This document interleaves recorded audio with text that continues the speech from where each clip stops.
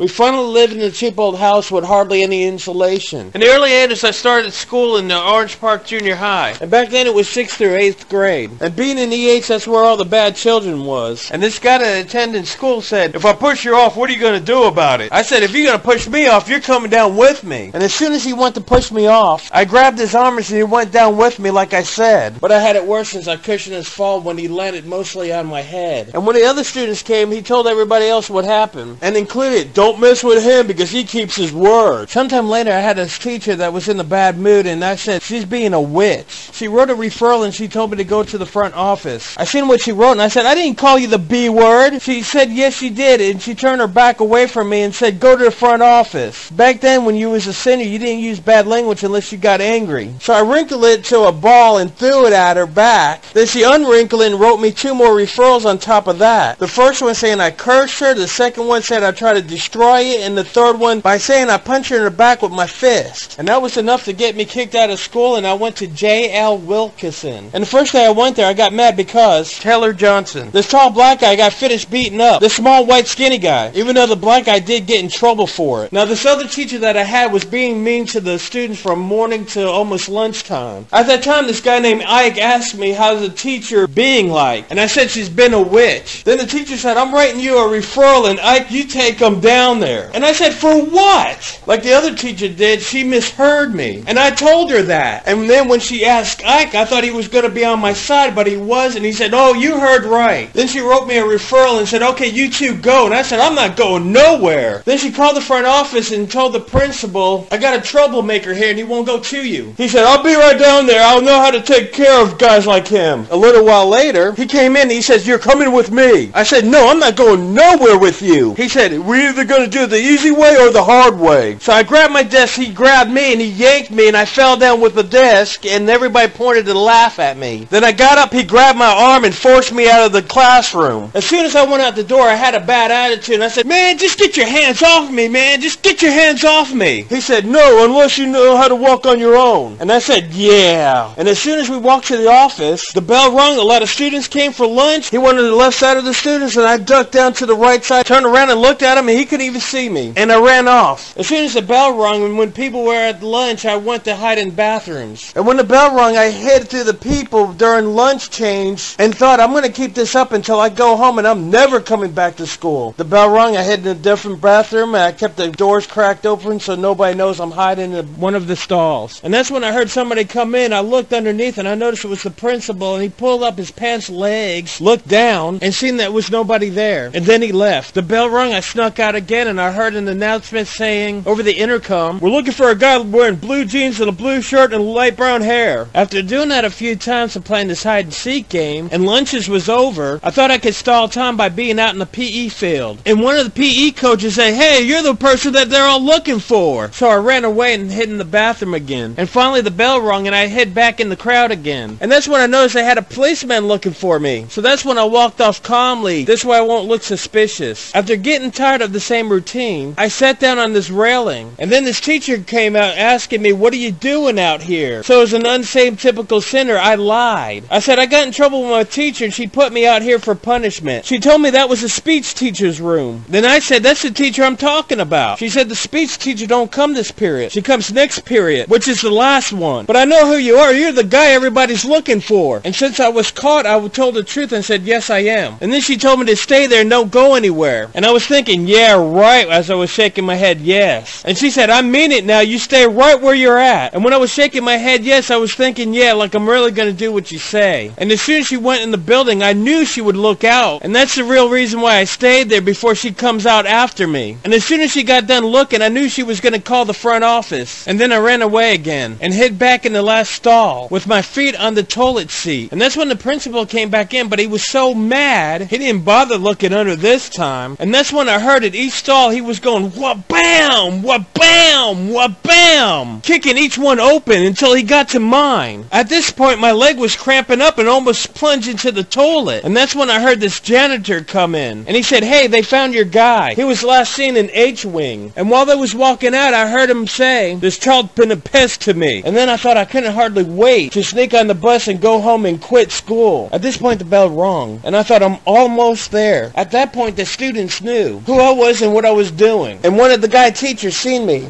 "I think this is the person you're all looking for. He's right there." And then I ran off where he couldn't see me. And that's when the other students was helping me. They was all pointing in one direction where I went. But I thought they was pointing where I should be going to, not where they was coming from. And the principal with two other grown-ups was there. After they seen me, I zigzagged through the buildings until I lost them. And this time I run across some same students. And this time they was pointing where I should be running to, but I thought they was pointing where they was coming from. So I ran the opposite way. And when I seen them in front of me, I zigzagged through the buildings yet again. A bunch of grown-up workers was right behind me. And I seen a lot of them right in front of me. And also to the right, and I went to the left. At this point, this dean was running past the buildings, and he caught me in the corner of his eye, and he turned around, and he almost fell down because he's heavy-set. And when he was coming after me, I dodged to my right, and he followed me. And when I quickly went to the left, he went to my left. And when he caught up to me, I quickly dodged to my right like I was playing football. And when I went to pass him, he grabbed me, and he only got my shirt. And then he grabbed me, and I went, "Ugh!" And that's when I felt him shake, and he got startled and let go. By that time, when I was running through the buildings, they caught up to me and tackled me and grabbed me while I was saying, "Man, just get your hands off me, man. Just get your hands off me." And the principal said, "Not this time." So they put me in a room with one of my class students. This police officer said, "I don't have time to babysit you two," and he left. And when he did, I asked this other student, "What are you in here for?" He said, "I'm called the copycat, and when you ran off, I did too." And then I asked him, "How long did it take before you got caught?" He said, "I got caught as soon as I got out of the classroom." And the principal came in with my referral saying he's going to give me a whole lot of swats. And I said, "For what?" "I didn't do nothing!" Pow! I hit the brick wall and hurt my hand. And because of that, he got me arrested, said I was threatening his life, but later on the school dropped the charges. And I never received my swats.